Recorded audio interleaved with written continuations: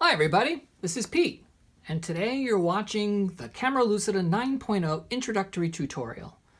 In this brief tutorial, I'm going to show you how to use the iOS application Camera Lucida to draw on paper with your favorite pen or pencil.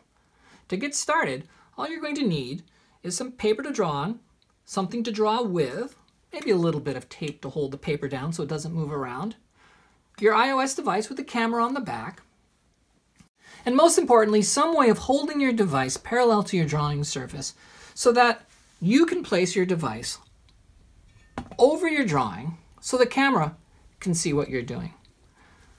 Once you've done that, you select an image that you want to draw. In this case, I'm going to go to my camera roll and maybe pick this picture of David Tennant. Then you can zoom in and pan as you like, maybe rotate it. And as you're placing your image on your drawing surface, it gives you a transparent view so you can see where it's going to go underneath.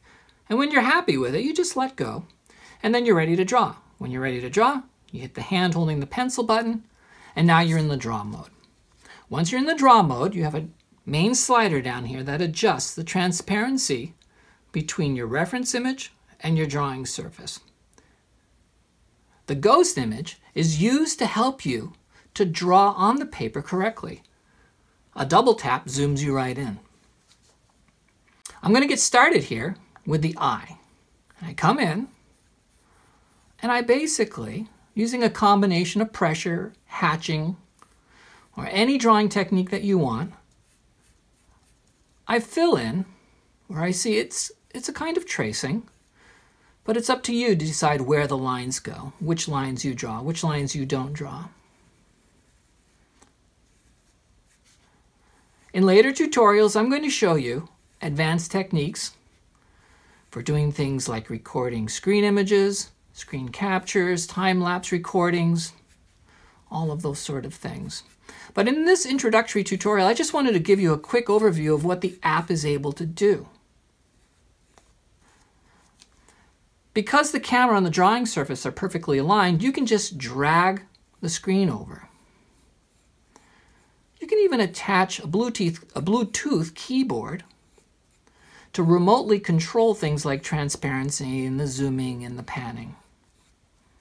As you can see,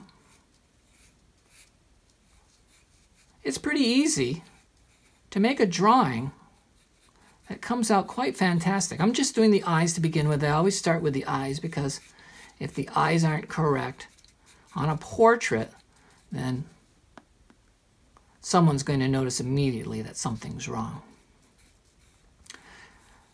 When you're done, you can always double tap to zoom out, adjust the transparency at any time, and look at what you've drawn so far. So I hope that gives you an idea of what the application can be used for. Stay tuned for more tutorials on more advanced topics. Thanks.